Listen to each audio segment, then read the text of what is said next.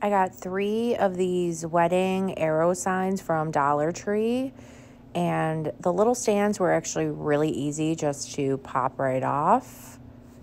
I then just laid them down right next to each other, just leaving a little bit of a gap in between. Then grabbed 2 of these 1-gallon paint stir sticks, measured them to the width of the arrow signs, and then just used my box cutter just to kind of cut those right up, and then just bent it, and then that piece that you cut off will just pop right off. Then using this Dollar Tree adhesive glue with a mixture of hot glue, I began just gluing those paint sticks to the top and the bottom of these arrow signs. Then once that's all put together, using some Waverly chalk paint in the color plaster, I just began painting this piece right up.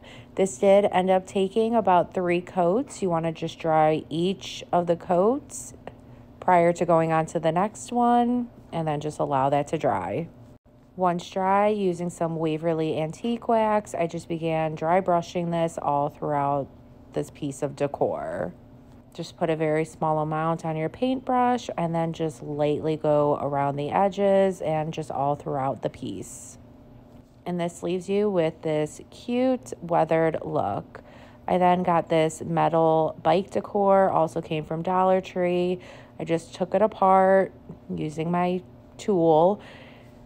Now you could leave this as is. I wanted to change the color of the bike, so using a Dollar Tree cut up sponge and some Waverly chalk paints in the color ink, I just began carefully dabbing that paint all throughout the bike, but making sure that I am leaving those flowers alone.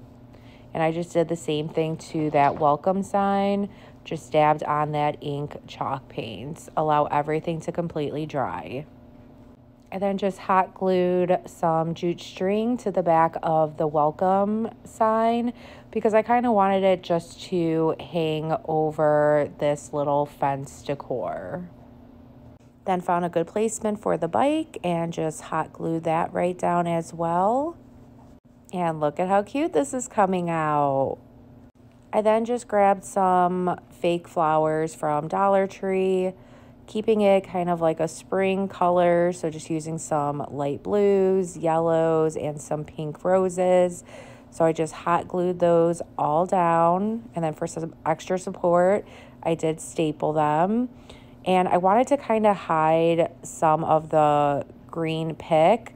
I know I should have did this before gluing these pieces down, but it's okay.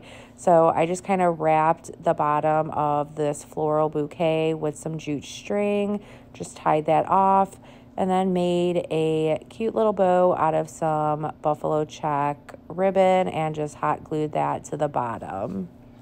And there you go. I think this came out so adorable. This was super inexpensive to create. I hope this inspires you to create your own in your own special way.